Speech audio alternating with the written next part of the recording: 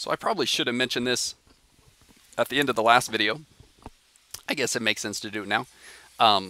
We're going to define these two terms, converge and diverge, when it comes to improper integrals. So if a limit exists, that means if we get a number for an answer, like 10, then we say the improper integral converges. If we do not get a finite, so like a finite value would mean you converge. If that's not the case, so if you get infinity, then we say that the integral diverges. And I think a lot of students kind of they get that language, converge, diverge, where just the roots of that word would mean, hey, even though this is stretched out infinitely far, this area, if we were to push it back in from infinity, we could, fit it into just a finite little space. So it converges, like it all kind of gathers together. If it diverges, that means there's just an infinite amount of area, and you can't gather it all up. Okay, so in your homework, you might see, hey, take a look at this improper integral, and then there might be like that follow-up question, does it converge or does it diverge? And so you'll know, okay, if I get a finite value, that means it converges. If I get infinity or negative infinity, then I know it diverges. All right, let's check out the next example here. And I'll try not to show you too much here in my notes. All right. Let's do this one. That last integral required integration by parts, but not everything is going to need that. Some of these are fairly straightforward and a lot quicker. Let's take a look at the integral from negative infinity to 10 for x squared dx. Okay. So our first step is to rewrite it in a more proper form. There's a couple ways you could do this. I recommend just writing the limit as t approaches negative infinity, and then you go from t to 10. You could also say the limit as t approaches infinity and write a negative t there. It's all going to have the same effect, but I feel that this is a little bit easier. You don't have to keep track of a negative sign later. Okay. Then, once you have it rewritten with the limit, now we'll take our antiderivative. Well, with x squared, that's going to be quite a bit less strenuous. So we got 1/3 x to the third, right? We still got the limit, of course. And we'll draw our line here from t to 10. All right. Then we'll plug in. So limit as t approaches negative infinity. Plugging in the 10, we get 1,000 over 3 minus 1/3 t to the third. Okay.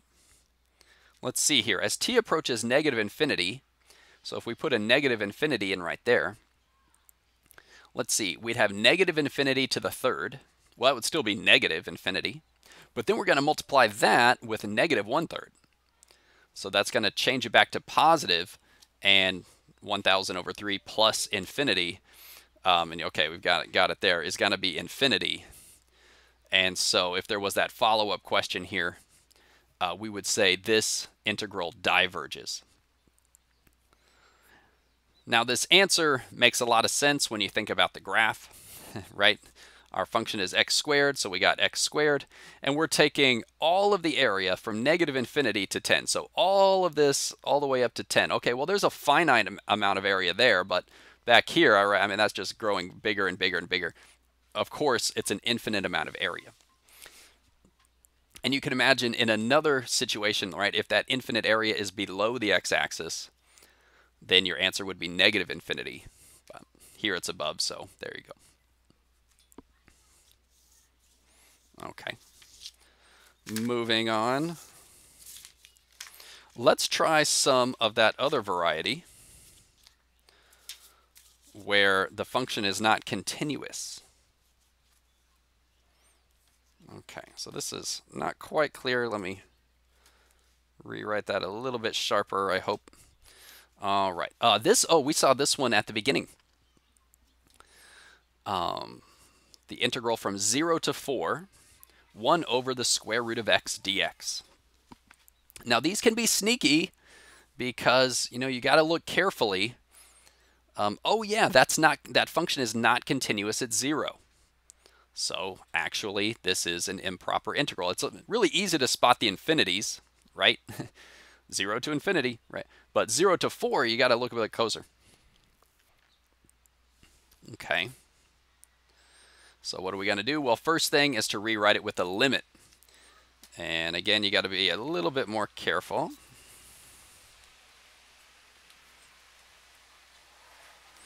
So here's what we're going to do. So we're going to put the t in for where it's not continuous. So we'll say t to 4. The limit is not simply t approaches 0. When you approach a number like this, you got to specify, are we approaching from the left or from the right? Well, if the 0 is on the lower limit, then we're approaching it from the right. It's like we're saying from 0 to 4, right? So we're approaching 0 this way, and we're approaching 4 that way. From the inside pushing out. So we're approaching 0 from the right. Now the 4 we're able to just plug in, so we don't need a limit there. But since we cannot actually plug the 0 in, that's the case for the limit. Okay. And then we'll just go about this, antiderivative, whatever it needs. And here, it's not too bad. We'll think of it as x to the negative 1/2.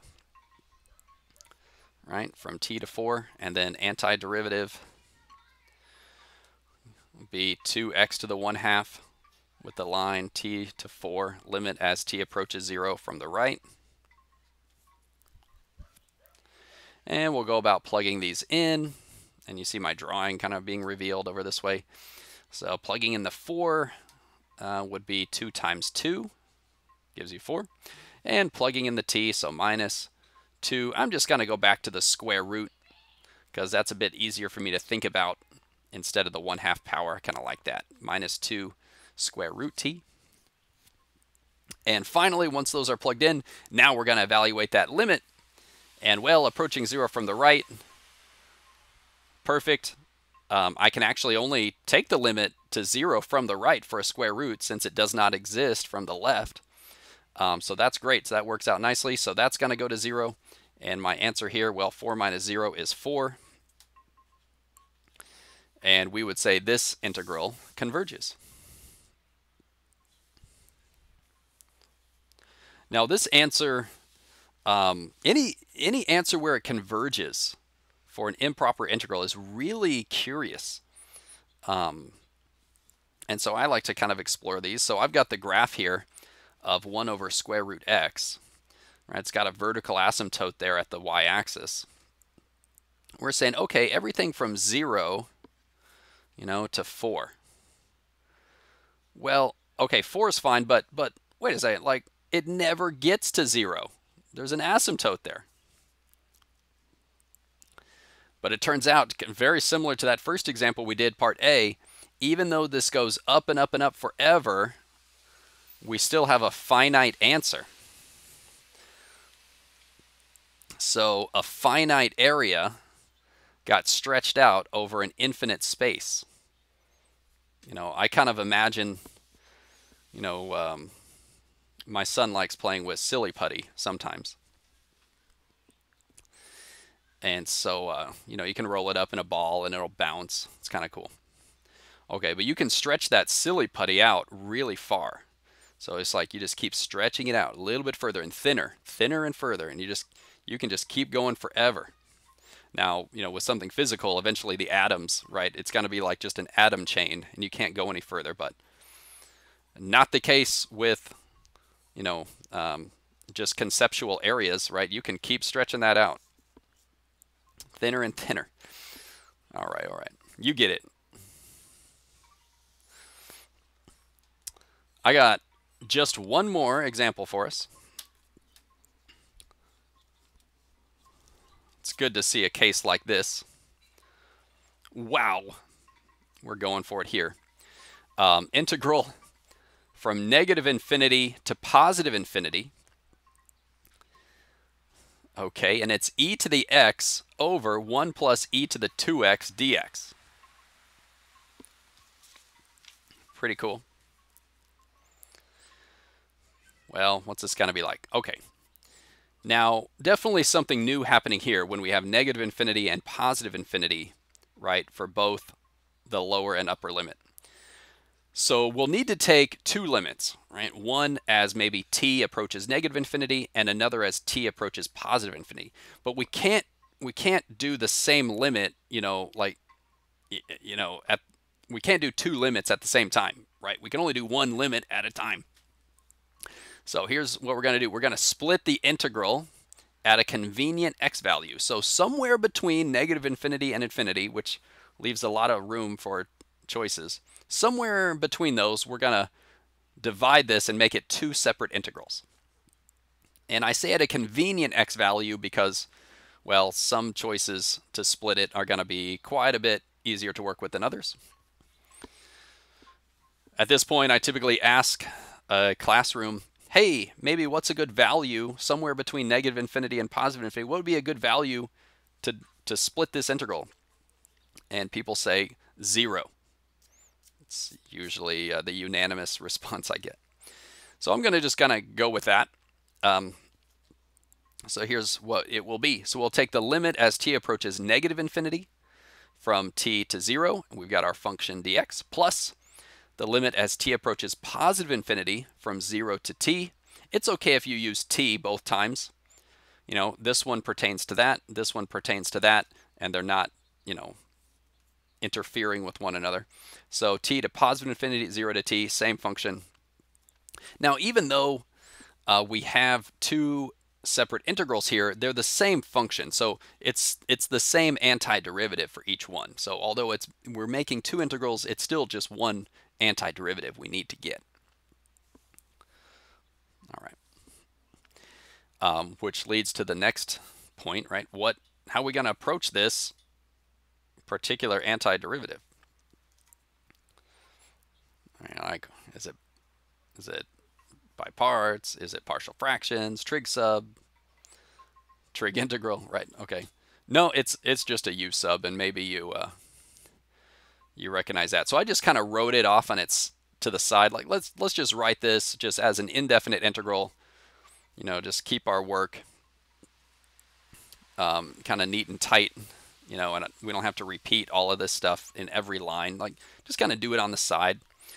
So, all right, for that, u is going to equal e to the x, because then du will be e to the x dx, which will take care of, that e to the x.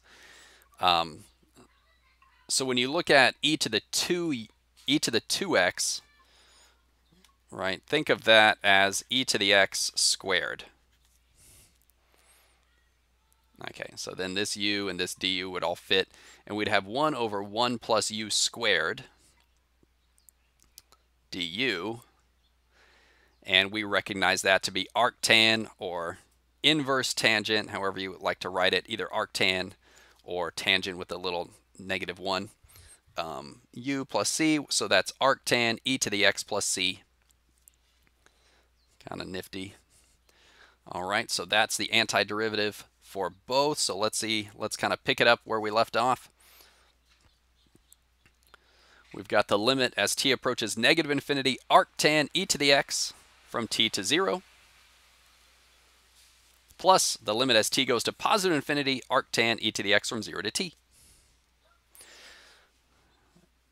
And we're like, okay, are we going to be able to wrap our heads around these limits, right?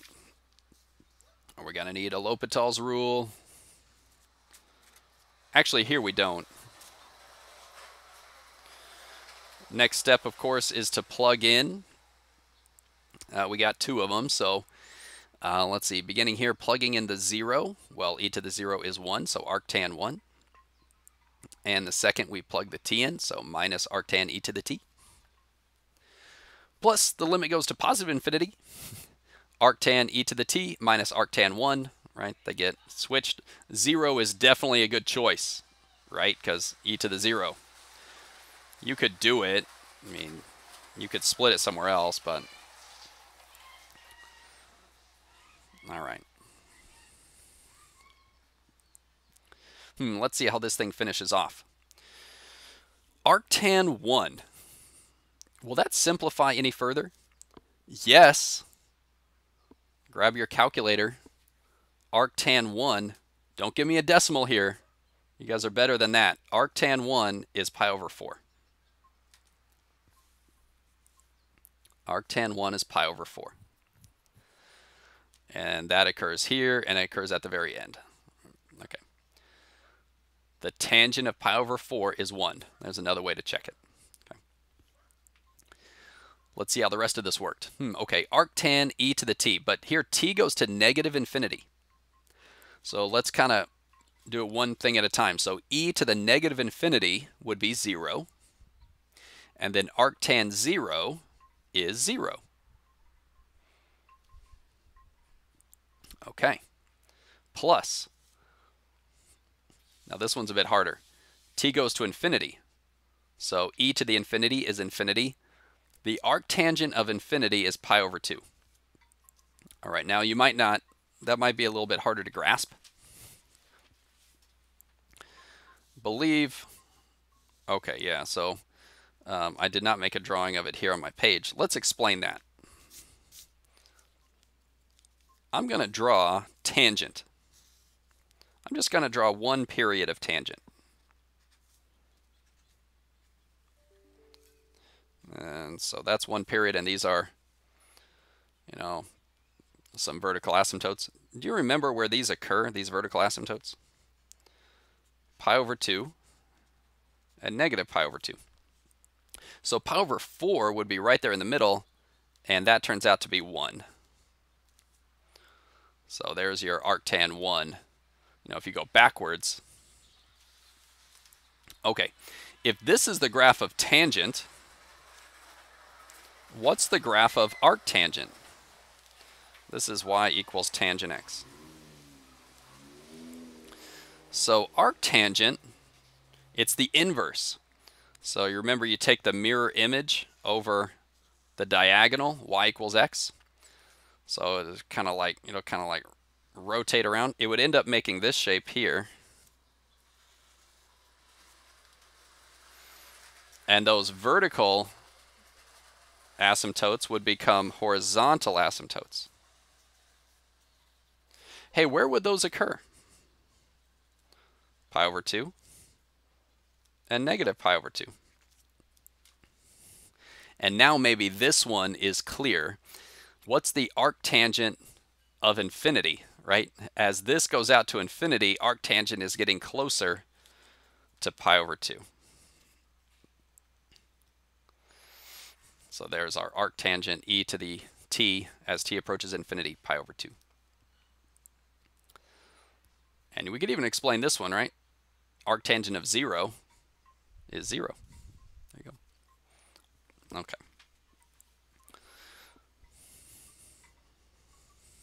So sometimes exploring with a graph, for some of these things is helpful.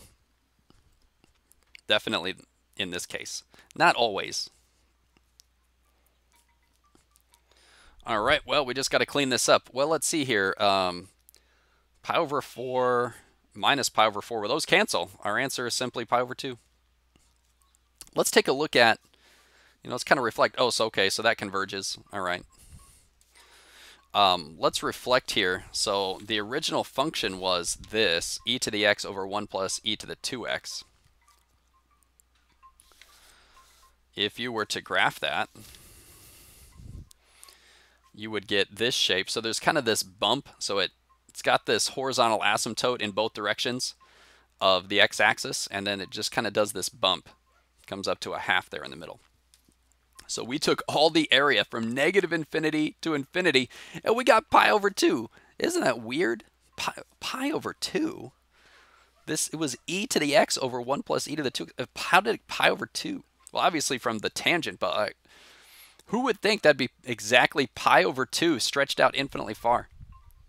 And of course, half of it, would be pi over 4. Like, who would think that? Okay. Just some last reflections here before we wrap up this section. There was a student very recently who, after we did this problem, said, hey, you know what? I see we split it into the two integrals here, and that's a good way to go, but is it possible to only do a single limit in one integral? And I was like, what? No, you can't do that. But then he explained a little further, and I realized he was right. You could. Because it's negative infinity to infinity, we could just do one limit as t approaches infinity, and then go negative t to t. And I believe what would happen is these pieces, like that pi over 4 and minus pi over 4 just wouldn't be a part of it. And we'd end up with like pi over 2 minus 0, like this part minus this part. And it would, everything would work out just fine. Now just kind of like, here's kind of the point. Since there are no discontinuities, right? This one, the only violation is the infinities, but there's no x value where it's discontinuous in between. Now, here's a similar example where you would have to split it. And we're not going to do the whole problem, but just so you get an idea, what if you had 1 over x and you were going from negative infinity to infinity? You think, well, everything's okay except at 0, right? So then you got to split it. You got to say negative infinity to 0, 1 over x dx, plus 0 to infinity, 1 over x dx. And there's like both things occurring here. We've got the infinite interval on both of them, and you've got a discontinuity. Oh, man.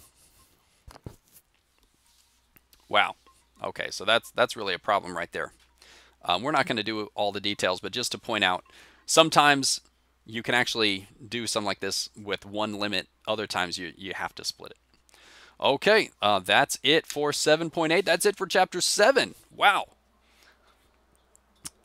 Good work. Get to the homework, and maybe I'll see you in office hours.